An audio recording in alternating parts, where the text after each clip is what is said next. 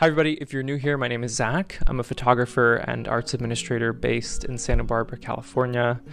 And today we're talking about working with models. So maybe you're a new photographer and you are wondering how to build your portfolio.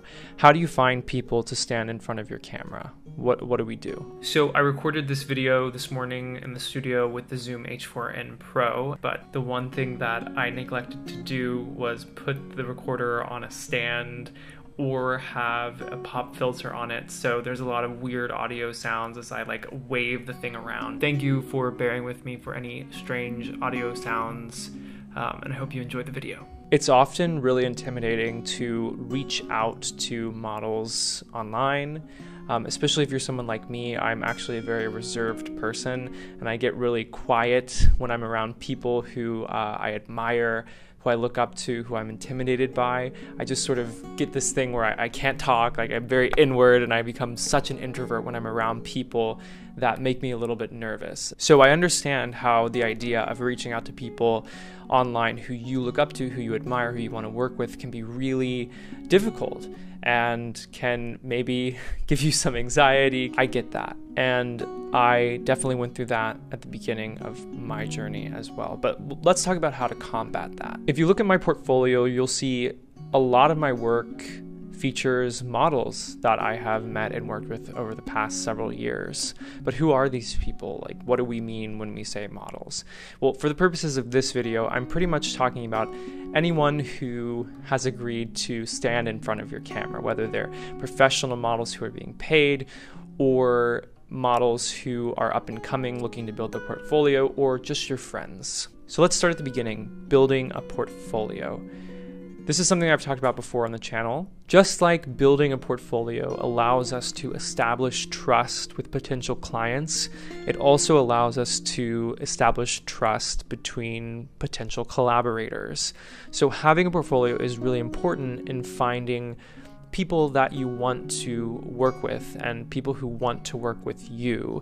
Remember, this is a mutually beneficial relationship for the most part when you're working with models. You want to find people who resonate with your work and want to work with you, but how do you do that if you don't have a portfolio right off the bat? I built my portfolio by taking photos of my friends, and when I started photography, I was enrolled in a music program at university, so I was surrounded by fellow singers and actors who always are in need of headshots, who are in need of photos. So for them, it's really enticing. You say free photos, they say I'm there.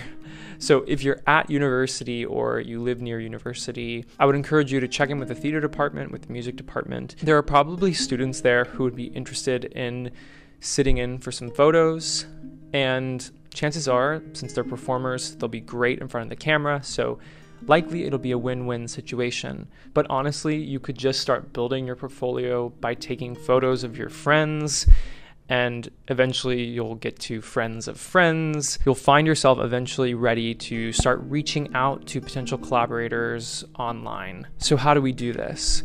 Well, usually the tool I would use is Instagram or email, probably most commonly Instagram. Instagram is a great way of discovering people in your area, and since there's a message feature right in Instagram, it's a great way of communicating. So what you can do is go to the search bar in Instagram and search for Santa Barbara models, for example. I'm here in Santa Barbara. I look for hashtag SB model or Santa Barbara model. Another great way of doing this is by finding local photographers in your area and looking through their page, because chances are that they will feature local models, and you can scroll through their page, find people who you are interested in, go to their page, take a look at their work, and if you resonate with their work, send them a message. So what do we say when we message people? I know it's always this thing of, oh, how do I reach out to people? Typically my message is, hi there, my name is Zach. I'm a photographer based in Santa Barbara. I found your work on Instagram. I'm a big fan of your work. Would love to shoot together at some point if you're interested. That's pretty much it. Keep it plain and simple and see if I get a response. So after you start building your portfolio, it'll be easier for you to find models who are interested in working with you because they can take a look at your work and decide for themselves whether or not a collaboration will make sense. Just like at the beginning of our careers as photographers, we take on free work in order to build our portfolio. There are models out there who are willing to take on free work in order to build their portfolio. And this type of mutually beneficial collaboration is often referred to as TFP, or time for print, which basically means that photographers and models are exchanging time, coming together to collaborate on a project so that they both end up with photographs, right? And it's a really great way of working together. And what we have to remember when we're thinking about this is that it is a collaboration, so it's not really one-sided.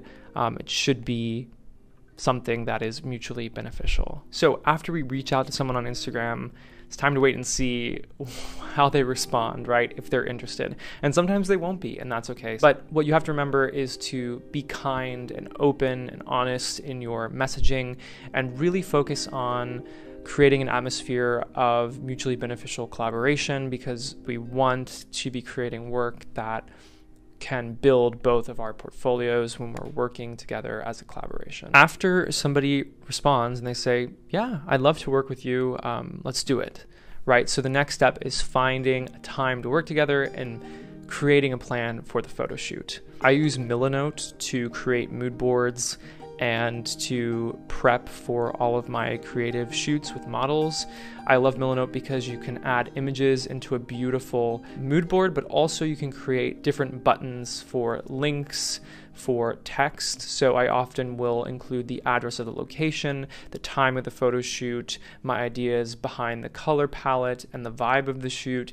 And then you can also paste links to other photographers' websites for further inspiration for the photo shoot. So I think Milanote is a really great tool for planning.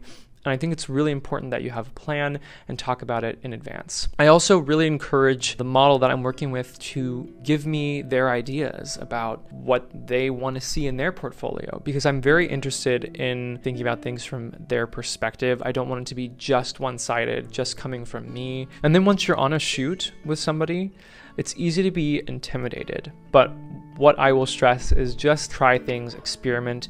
Don't be afraid to take time to think about what you're gonna do. If you need a minute to think about the photo you wanna make, give yourselves a minute. Don't be embarrassed to go back to the mood board you created. Do whatever you need to do to create a comfortable atmosphere for yourself and create a comfortable working environment for the two of you. One thing I've honestly loved most about these collaborations with people I found on Instagram is just the experience of meeting new people and making friends. There are some people I've met through Instagram that I've stayed friends with over the past several years and done multiple shoots with. And that's really amazing that Instagram can become this tool to build those relationships.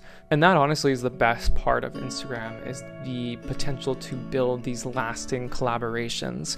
But this only happens through being open, being honest, creating the space to be collaborative, to create mutually beneficial work. If you are creating an important project, I think it's worth it to allocate a budget for professional modeling, because it'll just elevate the project to the level that you want it to be at. So it's definitely worth it to carve out the funds to compensate a professional model for work that is really important, that really needs it.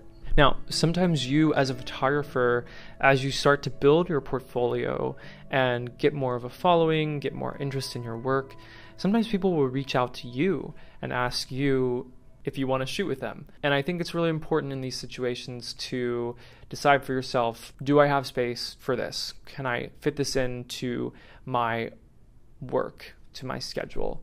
Oftentimes when models have reached out to me to ask me to work with them, I'll think about creative personal work that I've been interested in creating and see if I can create it with that person.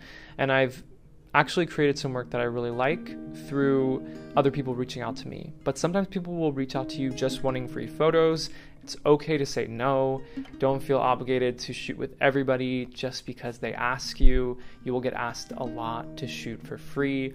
And I think it's really important that you protect yourself as a photographer, you protect your work, and don't just give away free work. Remember, if we're shooting for free, we have to be gaining something from it, okay? Whether it's going to enhance your portfolio, build your portfolio, if it's going to create future opportunities for you. Think about these things when people reach out to you before you immediately say yes. And remember, it's okay to say no. And oftentimes when I say no, my message will just be, hi, thanks so much for reaching out. I'm not scheduling any collaborations at the moment, but if you want to take a look at my rates, here they are, and send my rates. So let's do a bit of a recap. Working with models can be intimidating, but it's also crucial to helping you build your portfolio and create personal work. There are various types of collaborations. A lot of them when we're first starting will be time for print, TFP, which is a mutually beneficial collaboration between photographer and model. When we reach out to models, when we find models, when we communicate, when we plan the shoots, we should always keep in the back of our minds that these kinds of shoots are mutually beneficial. So both photographer and model should have a say in the planning of the shoot so that the final images benefit both of you.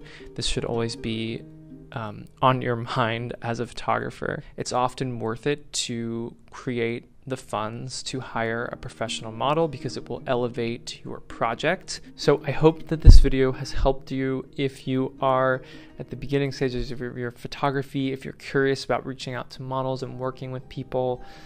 Let me know if you have questions in the comments. I'm sure there are things I missed and I'm happy to help. If you have questions, please just ask me. If you're new here, consider subscribing. I'd love to see you at the next video. Thank you as always for watching, and I'll see you soon. Bye.